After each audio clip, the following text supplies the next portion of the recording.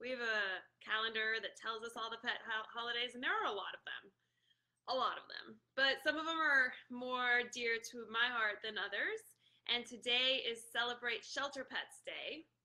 And the organization, Shelter Pet Project, they say that if you, the person who has adopted a pet from a shelter, shares their story, hi Grace, if I share my story, that other people are 3 times more likely to adopt a shelter pet after listening to what, my experience has been adopting a shelter pet. So I could not stay quiet for this one. It's kind of a big deal. I would love to see all shelters empty. I would love to see people making a pet adoption their first option 100% of the time. A lot of people don't recognize that a lot of the breeds that they dream about are in shelters. So my goal with this video is just to tell you a little bit about my shelter pet experience, which I've had many shelter pet. And hopefully encourage people to just do their research. There are a lot of organizations online. Pet Finder is a really great place to start to find a breed that you want or a size that you want. And you can put in your zip code, you find out where the pet is, and you can go meet them. This is a good opportunity for me to introduce Titan. He's leaving. Titan doesn't want to have anything to do with this. So Titan was rescued at 10 days. He's wearing his little cone of shame, if you can see him. Titan. He wants nothing to do with this. So he's wearing his cone of shame because he has a rash. And it's one of those pillow collars, and he doesn't make him any happier. Right, Ty? You can come say hi? Come say hi. Oh, look at you there. Are you the best boy in the world? He is the best dog in the world. And his story starts when a rescue pulled him from a high kill shelter at 10 days old with his litter, all male, and his mom. And they were all adopted. Titan was actually the last one to be adopted, not because there was anything wrong with him, just because I guess I hadn't come along yet. Titan is 9 years old now, and he is the best dog. Every day he surprises me. He is healthy, he is happy, he's accommodating, he's well adjusted, he's friendly. He's got his quirks like we all do, but he's amazing. And had I not, taken him, I don't know that I would have even started the Wag Pack, to be honest with you. Because of Titan, I have lived out a dream of becoming an entrepreneur. And I started way earlier than I probably would have. Thanks to him, I recognized that there was a need for dog walking in a different way that was what was being offered, because I needed a dog walker for him.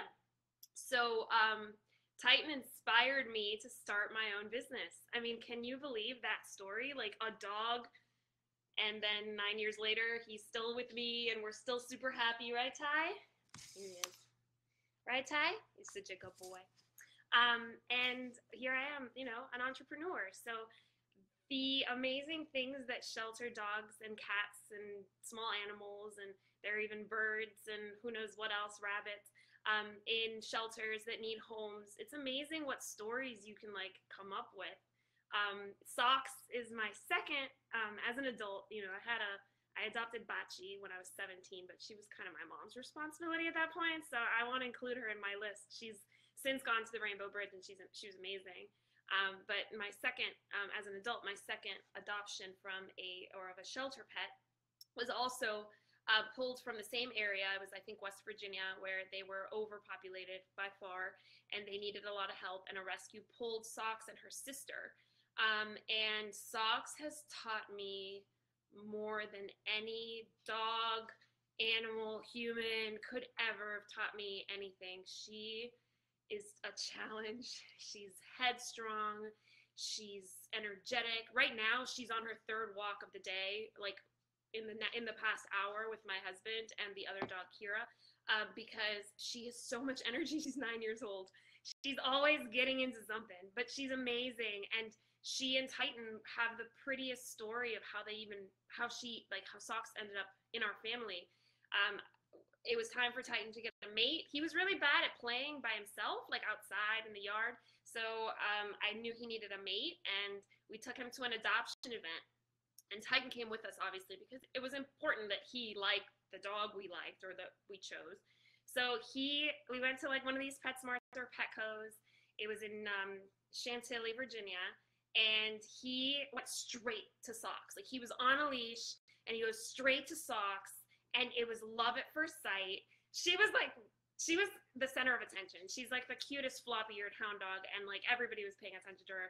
So Titan was in love, and I was trying to like speed date him to the other dogs, just like, you have to meet other dogs. Like, do you want a female friend or do you want a male friend? Like, what do you want? And he just kept beelining right back to socks. So we went home with socks that same day, and they've been best friends ever since, and they are inseparable. And I can't imagine my life without these two dogs. I can't imagine really truly living a day without them. And like the past 9 years, all that I've learned from them is invaluable. And I love that I was able to save them. Look at this monkey with his little pillow thing on. I'm happy that I was able to save them. And I'm happy that by taking them, I was able to make room for more pets to be rescued. We all know that pets are put down all the time. We all know that there are more pets than there are homes. And it's just so heart-wrenching to think that Titan and Socks, had they not been pulled, who knows where they would have gone. So when you are considering adding a pet to your home, please, please, please make pet adoption your first option. Do your research, take your time. Adding a pet to your life is a huge commitment.